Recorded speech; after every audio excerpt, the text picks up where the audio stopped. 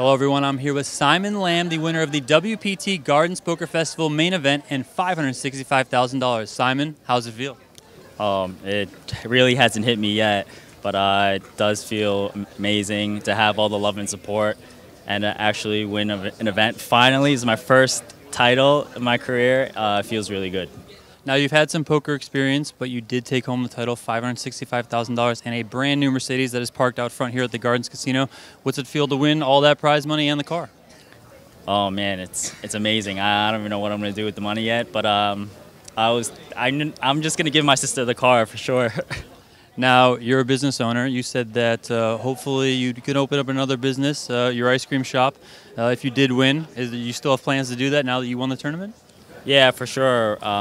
If anyone hasn't heard about it, come check out Rollin' Deep Ice Cream in Costa Mesa. Yeah, I probably will be using some of the money to open up a couple more ice cream shops, and hopefully it does well. Now, 584 entries in this WPT Gardens main event. You came into the final table with the chip lead, had a little bit of adversity where you slipped out of the front spot. Some of the other players took over. Did you ever waver or think that you were going to lose it, or were you a little bit worried? You seemed pretty cool and calm and collected at the final table throughout. Yeah, I was pretty calm and poised the entire tournament. I really love the structure of this event. That's one of the main reasons why I came out to play this.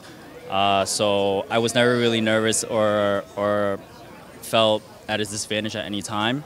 I knew that because the structure was so good, I could definitely wait and catch a hand, and yeah, it turned out great. I won every flip, every hand that every time that I was all in, I mean, it held, so definitely an amazing feeling.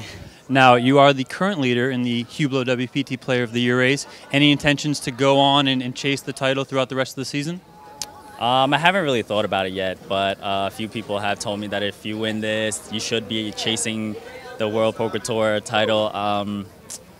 Player of the Year does sound pretty good, so probably do it. And then at the end of the season, you're going to get to compete in the season-ending WPT Tournament of Champions with a bunch of other champions, a whole ton of money and added prizes thrown into that event. How does it feel to be able to then go on and compete on that stage?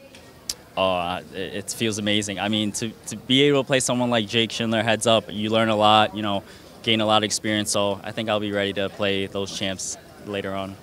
Awesome. Well, he's Simon Lamb. I'm Donnie Peters. He just won $565,000 in a brand new Mercedes. We're going to sign off here from the WPT Gardens main event. We'll see you at the next stop.